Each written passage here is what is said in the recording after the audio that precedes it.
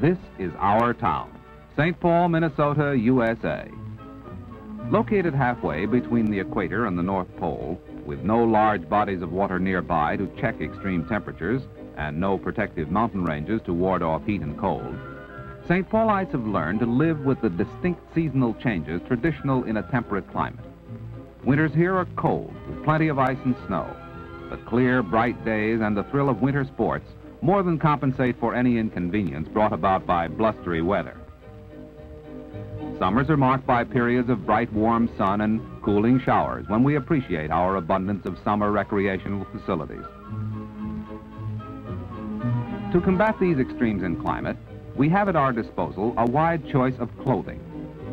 For thousands of years, man has steadily improved upon his apparel, weaving, sewing, and inventing new fabrics to keep his body free from the effects of heat and cold. Through many centuries, he relied on animal skins and furs, and cloth woven from living fibers. Nowadays, these age-old methods have been supplemented by man-made synthetics.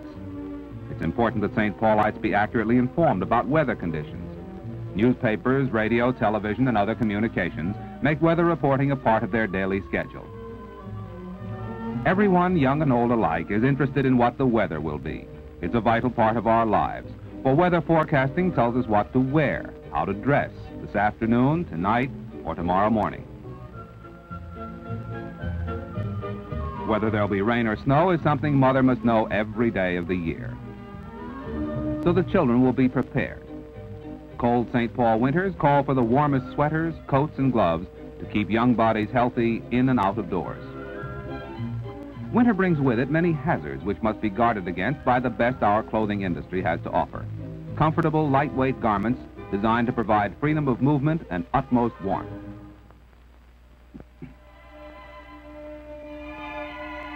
St. Paul's global position at 40 degrees north latitude creates our climate of extremes.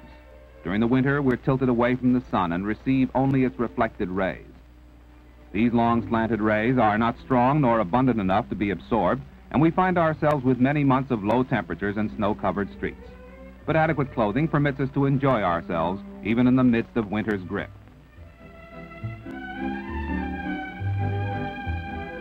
In summer, we bear the direct rays of the sun, which cause our warmest temperatures.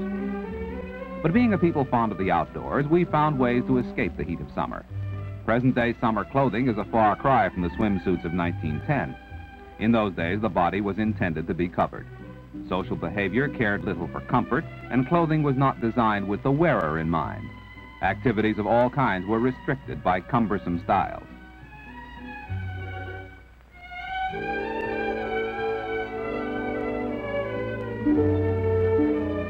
Only during the last 40 years or so have people begun to enjoy the benefits of sensible, easy-to-wear clothing. Women especially had always been subjected to the discomforts of bustles, long skirts, heavy materials, and other constricting garments and accessories. These limited their freedom, prevented an active participation in the community, kept them in the home and away from healthy activities such as sports, which are today enjoyed by women of all ages.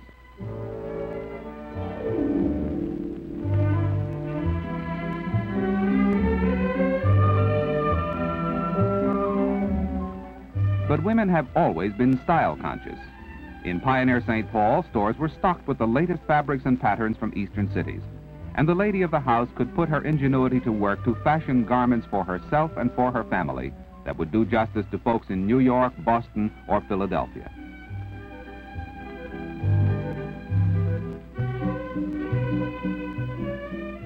When the demands of a conservative society were silenced, the bustle and long skirt were replaced by the flapper, who told the world that she would participate in an active world, wearing clothes which allowed her to do as much as a man.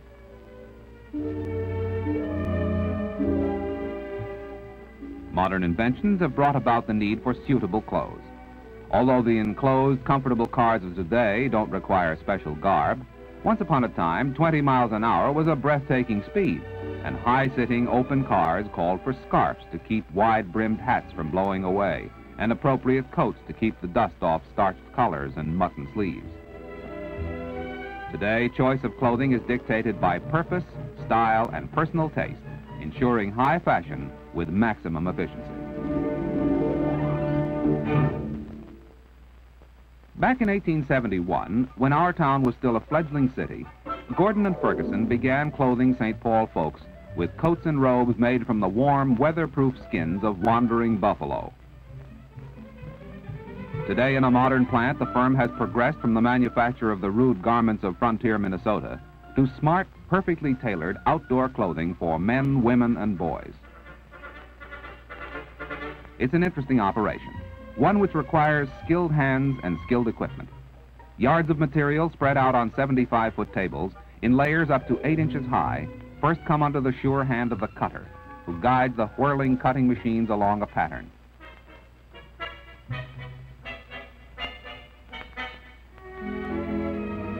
All parts of a garment must come from the same piece of material and are shade marked by a ticketing machine to keep them in order.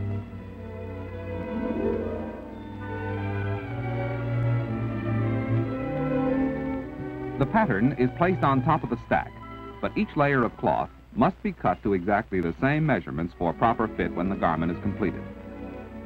These workers are masters of their trades, and though their tools save time and labor, only their steady hands and eyes can assure a job well done. Each operation contributes to the overall perfection of fine tailoring. Operators sew only one portion of a garment, such as pockets, on machines which complete 4,000 to 5,000 stitches per minute. Some machines are equipped with special attachments which do binding and other fancy stitching. The stitching room is a well-organized area, with materials moving from one operator to the next, each one adding her own particular skill to create a piece of clothing more attractive and serviceable than any homemade garment could be.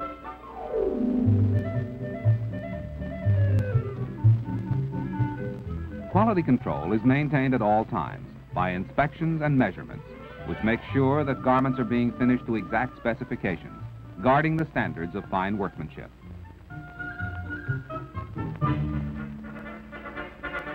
Though the buffalo coat has passed from our scene, leather coats are still made in substantial quantity. Buttonholes are fashioned on automatic machines which cut and stitch the holes to preset sizes. By the operator merely pressing a pedal, 2 or 4 hole buttons are applied to the garment by a machine which automatically stops after making 21 stitches.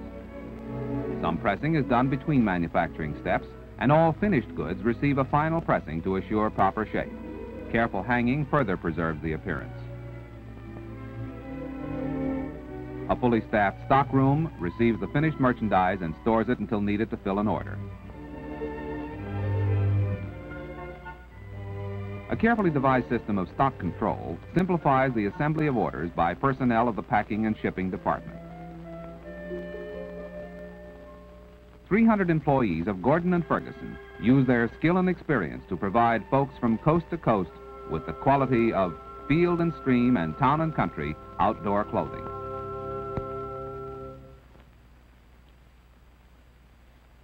Local educational facilities provide many skilled workers for the St. Paul clothing industry. Our town is prominent in this field, and thousands of folks find profitable employment in all sorts of garment manufacturing. Such public vocational schools offer comprehensive training to young people in preparation for work of this type. Students learn sewing machine operation, cutting, layout, and pattern work under the instruction of skilled tradesmen with the wholehearted cooperation of local clothing firms.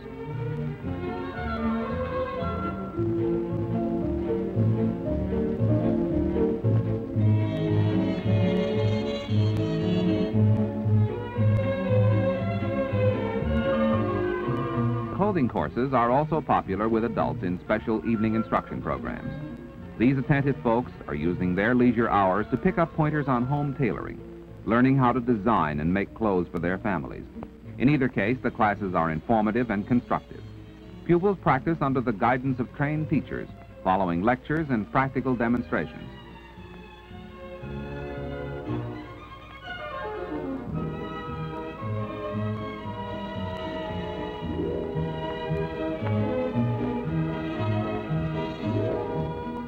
Courses range from beginner classes to advanced study.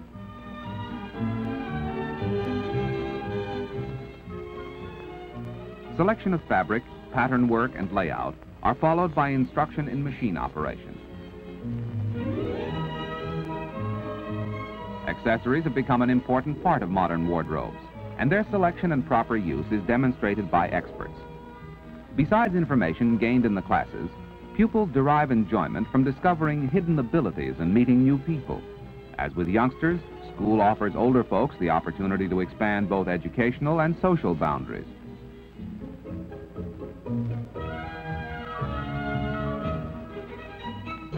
The year's work culminates in a gala fashion show and party at which garments made by adult education pupils are modeled.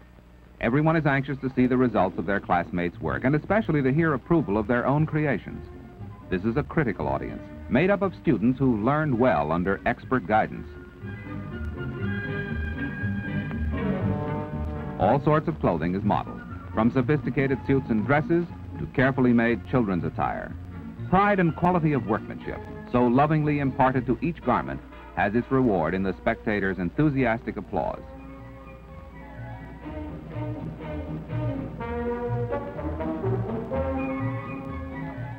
Home sewing today is a large-scale business. Woolen companies with wide and varied stocks of fine fabric supply yard goods to both home and professional tailors.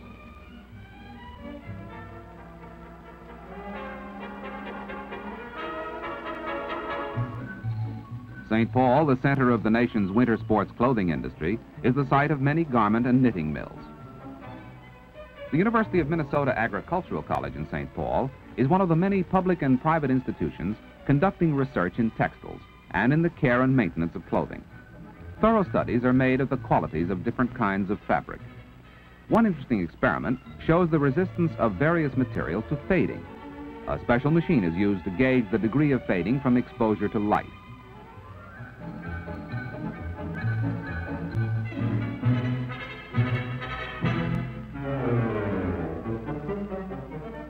Another test is concerned with washability and color fastness. New synthetics are studied, as well as standard fabrics, and findings are often published and distributed as a public service. The amount of strain which fabrics will take is also measured to determine their durability. Strength is especially important in children's clothes and in work garments, for they undergo hard use. Results of these strength experiments often furnish the basis for recommending to manufacturers as well as homemakers the fabrics that will give satisfactory performance in use. The work in these laboratories is carried on under exacting conditions. Humidity and temperature are carefully watched to assure complete control and a standard research environment. Using the most modern equipment devised, scientists and trained technicians put all their knowledge and skill to work to assure folks in St. Paul and throughout the United States of better, more practical apparel.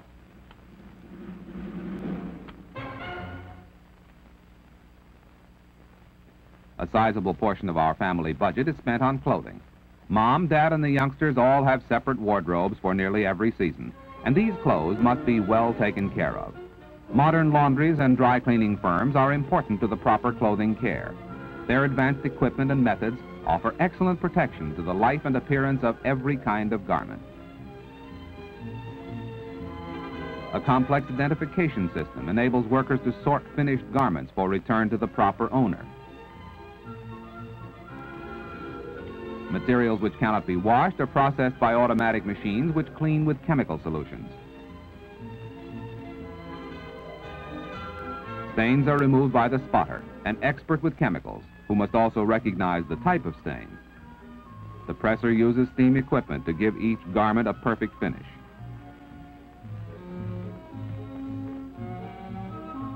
Additional touching up is done with a hand iron.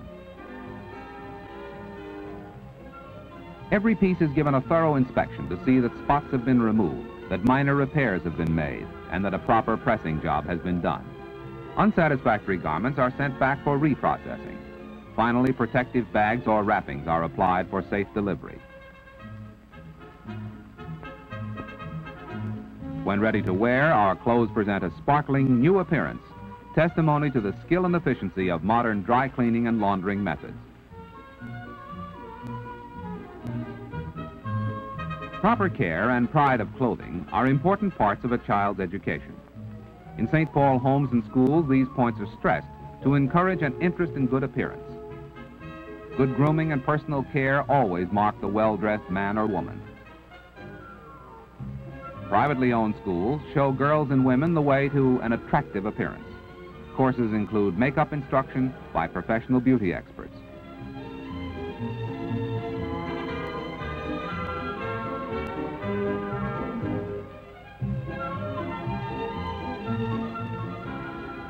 Every phase of personal care is covered in comprehensive courses.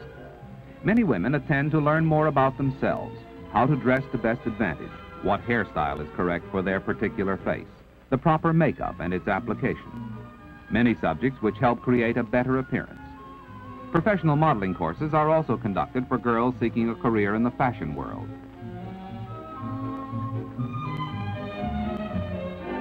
Whether for personal satisfaction or professional purposes, such schools teach good grooming habits to thousands of women each year. Knowledge of personal care, offered by experts, leads to an attractive appearance and personality.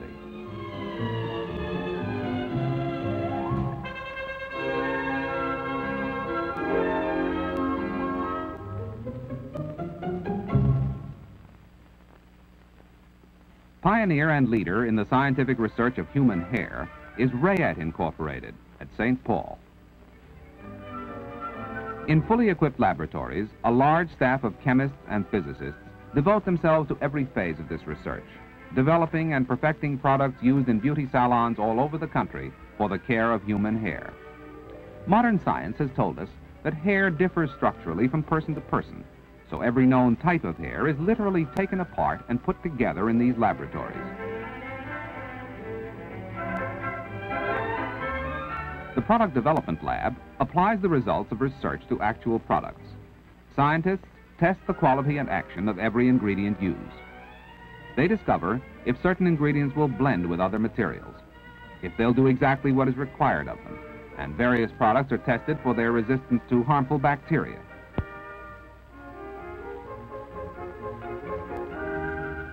To guard against skin irritation, tests are made on animals, and if the results are satisfactory, a further test is made by patch testing human beings. The first patch testing is done on the scientists who have prepared the formulas, men and women who are confident that when a product has reached this point, its safety is well assured. But testing doesn't stop here.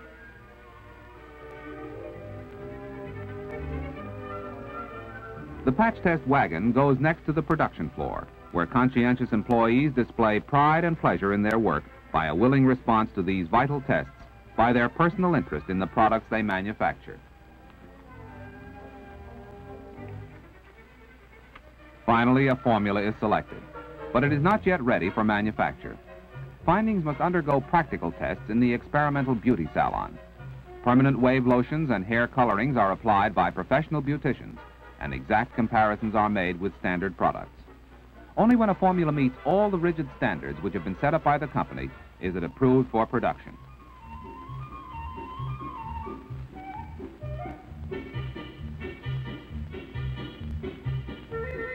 Raw materials for production come from every part of the world. Lanolin from sheep's wool, expensive perfumes, oil from the tropics, and rare chemicals. This procurement is handled as carefully as the research program. Specification of raw materials must meet high standards. When the raw materials reach the warehouse, quality control tests each one, and sample production runs are performed. Once satisfied that all ingredients are of the correct type, the modern machines of the production line take over, turning quality raw materials into quality beauty salon products. In these days of peak production and ever-rising demand, finished products are rushed to the expanded shipping docks, where 6 to 8 semi-trailers line up at once for loading. Filled with permanent waves, rinses, shampoos, dandruff lotions, hair colorings, and creams, their cargoes are the result of untiring research. Loaded in St. Paul, they start on their mission of beauty.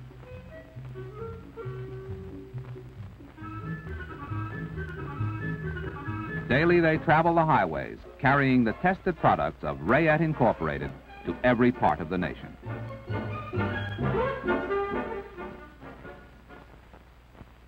St. Paulites are as fashion conscious as folks in any of the big style centers of the United States or Europe. We're a cosmopolitan city in the midst of the great upper Midwest, a place where well-dressed is a term taken for granted, where men and women consider their appearance of utmost importance. Retail shops in our town offer every member of the family clothing that represents the very finest tailoring and styling of the garment manufacturer. Stocks are always plentiful, with a wide choice of apparel for every purpose. Store owners and buyers maintain contact with their customers. Their experience keeps pace with and even anticipates our desires and requirements. When we enter a St. Paul clothing store to find a particular item, we're seldom disappointed because merchants do all they can to display the newest line for every occasion. Showings sponsored by both public and private organizations keep St. Paul women posted on new styles and materials from the fashion capitals of the world. When these new clothes are released to the public, the women of our town will be among the first to wear them through the conscientious services of alert, well-informed St. Paul retailers.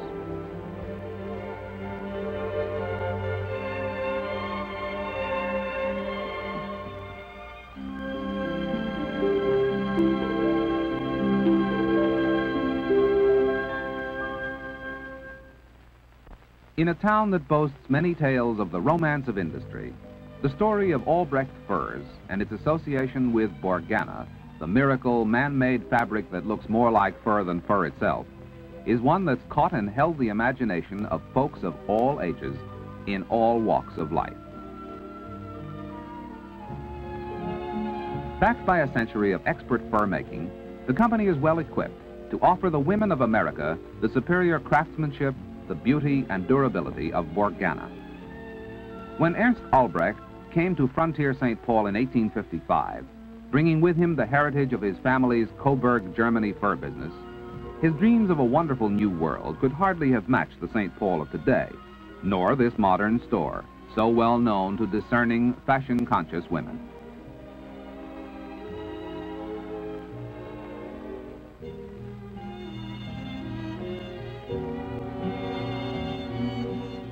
Through the years, the fur trade grew.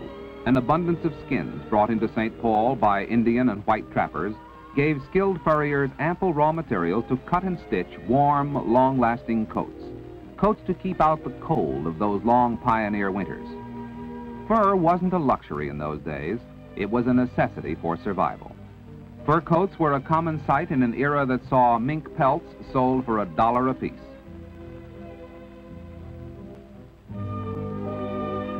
Just before the turn of the century, America's booming fur trade helped the company become the largest manufacturing furrier in the West.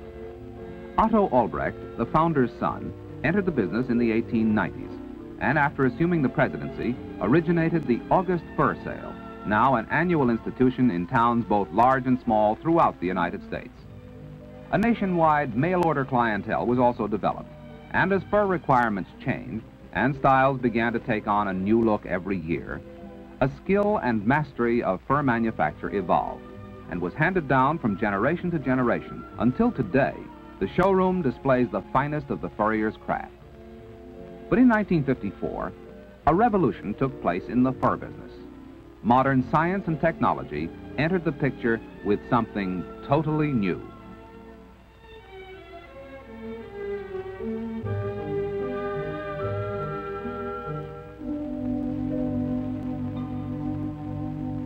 The miracle of Borgana captured the imagination of women from coast to coast when the George Borg Corporation introduced its fur-like softness and strength, its amazingly lightweight, its striking beauty, all made possible by the combination of versatile man-made fibers.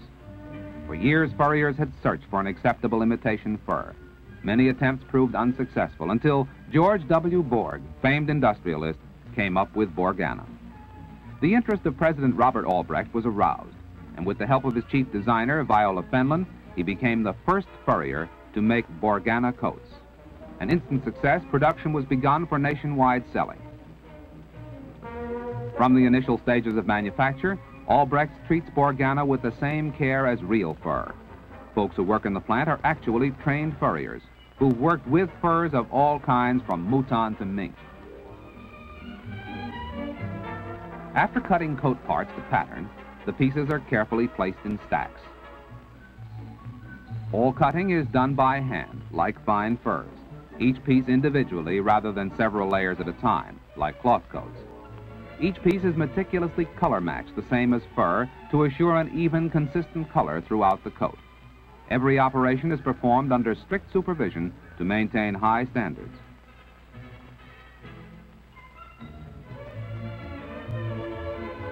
Cutting finished and pieces assembled, they're readied for the sewing department. Machines designed for stitching fur coats are used exclusively in the sewing department. Here, too, the skill gained from long experience in the fur business determines the fine quality found in these Borgana coats. Pieces are accurately guided through swift, highly specialized machines.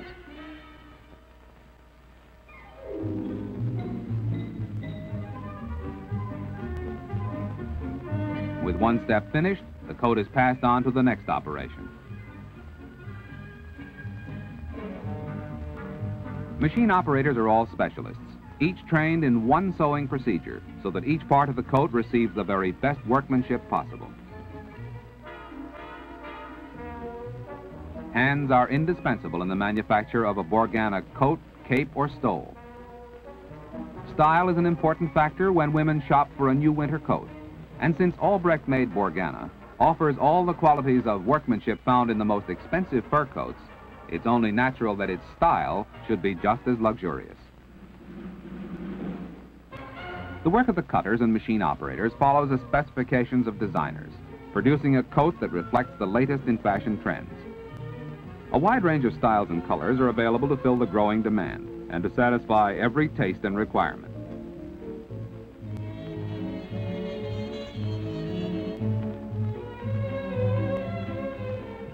As the final operations are performed, the results of many skilled jobs are brought together in a striking combination of an age-old craft and the ingenuity and imagination of modern science.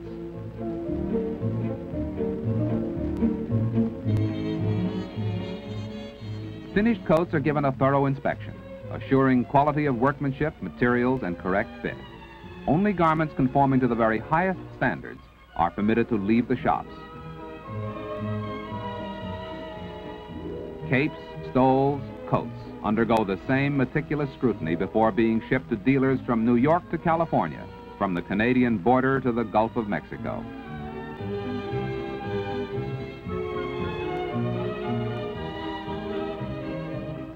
The story of Borgana is the story of American industry's efforts to provide people everywhere with better products for better living.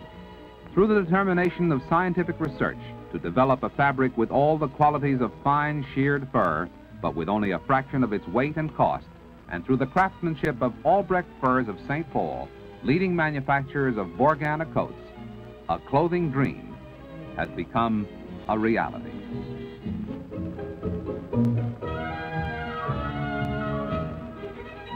Through the efforts of many people, we enjoy the best in clothing, for this is our town, St. Paul, Minnesota, USA.